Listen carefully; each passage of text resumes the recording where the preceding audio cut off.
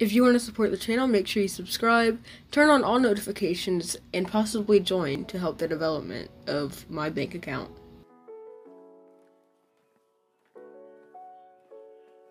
Hey guys, how's it going? So in this video I will be showing you how to get a bot embed looking thing on a user account.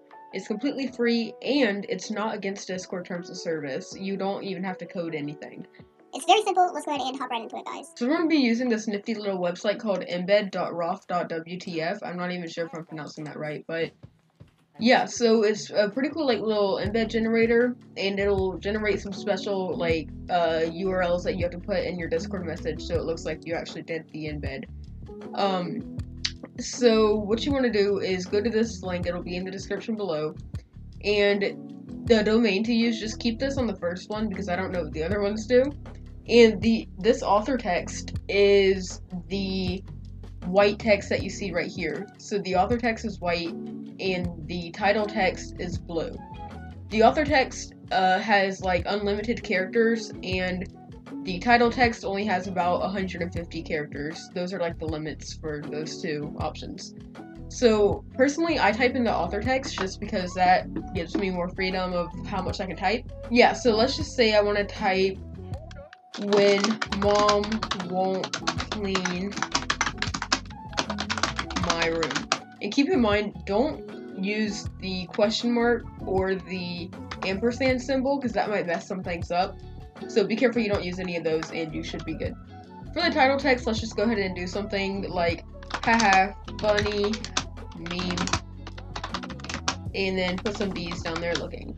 So the color, you can customize the color. So you can either enter like the hex code if you have it directly, or you can click on this button. This is what I do, and select which kind of like color, I guess, gradient you want, and then you can move this little thing around. So if I want to do orange, for example, because I'm a normie that stays on Reddit all day, we can do orange. Keep in mind, all of these fields are optional.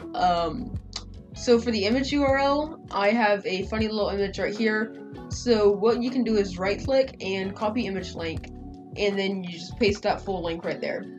Redirect URL, I'm not really sure what this does, but I mean, just, you don't have to put anything there, but if you want to, have fun with it. So now it'll have generated URL, and it's going to be this probably big, maybe small URL. And what you can do is, I like to do this first before I put it in Discord, is go to it and test it. If it looks something like this, then you know it worked. And this page kind of explains some more about it, and then it'll redirect back to the homepage.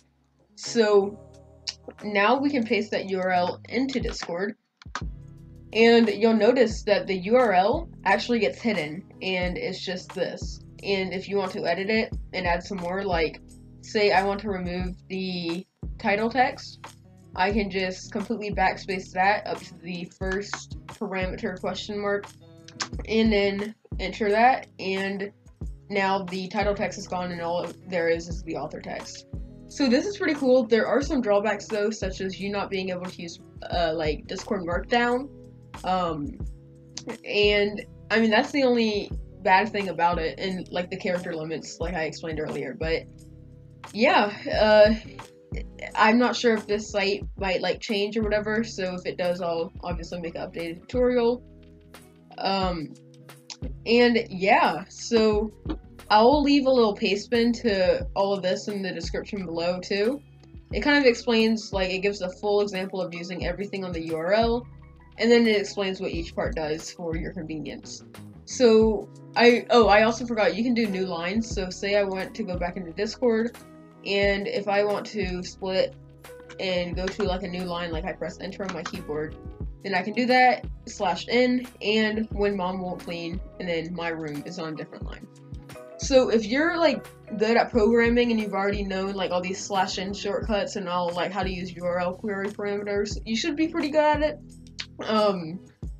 And yeah, honestly, that's it for this video. Thank you guys so much for watching.